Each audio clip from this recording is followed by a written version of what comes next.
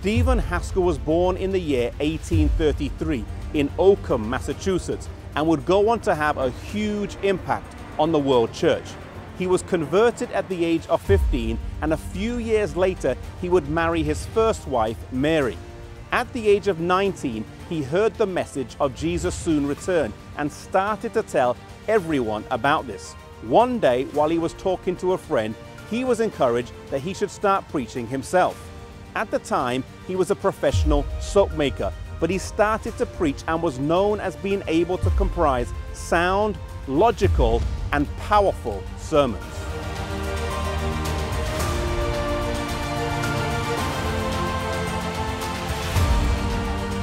In 1853, he attended a camp meeting in Winsted, Connecticut, after which he decided to travel through Canada. On his way, he stopped in Springfield, Massachusetts, where he met William Saxby, a tinsmith, who introduced him to the Sabbath. Despite being initially opposed to it, he listened to him, and after studying it out, he realized that it was biblical and committed to keeping it. A visit later on with Joseph Bates would further solidify this decision that he had made.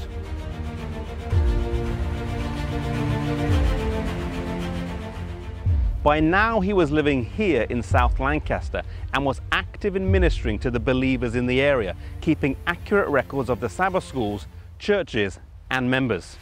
In 1868, he handed a copy of this report to James White. He showed J.H. Wagner and J.N. Andrews, and so impressed were they by his abilities that they ordained him as a minister, formed a New England conference, and appointed him as the first president. He was 37 years old at the time.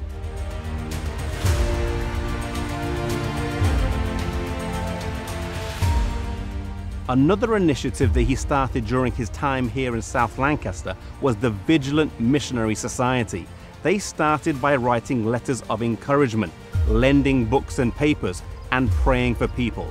Over time, this small society would grow and flourish until it became the ABC, or Adventist Book Center, as we know it today. S.N. Haskell was a decisive and organized leader and served as the president here in New England, whilst also being president in California and president of the main conference for a time as well. While he was president here in New England, he saw the forming of the South Lancaster Academy, which would go on to become the Atlantic Union College. Standing behind me is Founders Hall, built in 1884, the oldest original Adventist school building.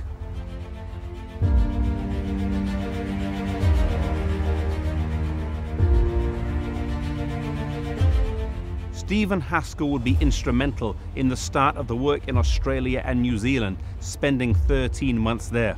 Whilst he was away traveling, his wife Mary would stay at home. She was a committed Christian and bore her physical pain with patience.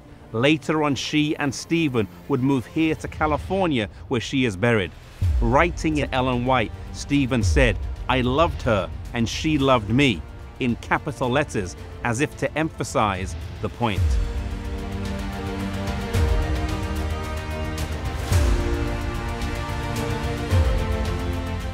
The Lord would provide another wife for Stephen, Hetty Hurd.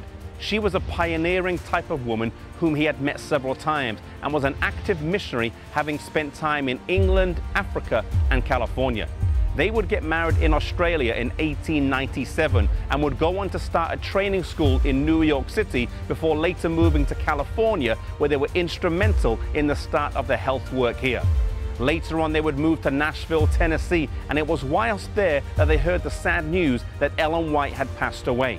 S.N. Haskell had previously been asked to share the message at her funeral and delivered a message of hope and triumph.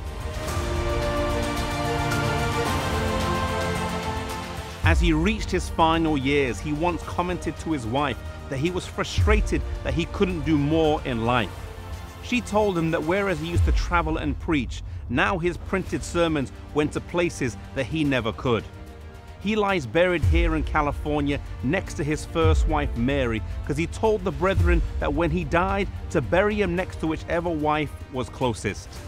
Years earlier at his ordination, James White had told him, "Always look to God rather than man for direction in your work." May we do the same to look to God rather than our fellow man for our directions in God's work.